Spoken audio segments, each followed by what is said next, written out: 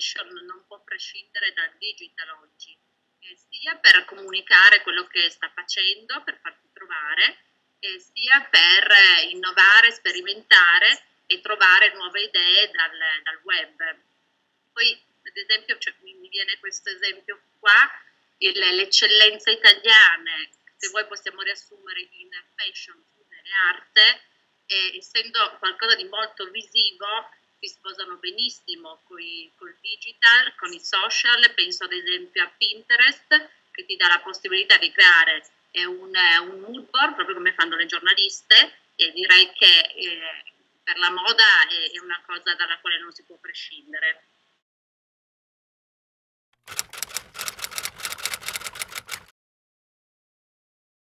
Quello che volevo vedere l'ho già visto da pochissimo, perché ho scoperto una notizia del 22 maggio che dice che Amazon, non so se l'hai letta anche tu sul web, ha lanciato il portale Moda Italia, si chiama Amazon Abbigliamento, e la vera innovazione è questa: hanno studiato questi geni di Amazon un algoritmo che permette adesso non so bene, l'algoritmo ovviamente non è stato svelato, comunque permette al cliente di mettere assieme gli acquisti passati, i capi ricercati, e ti consiglia i capi più adatti per l'acquisto.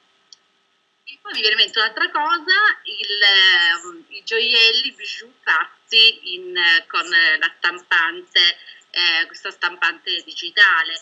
Diciamo che in questo momento, cioè magari un anno fa, potevo ancora avere qualche idea di innovazione. In questo momento quello che ho visto direi che è già una bella risposta. Poi sicuramente grazie al digital ci saranno altre cose e staremo a vedere.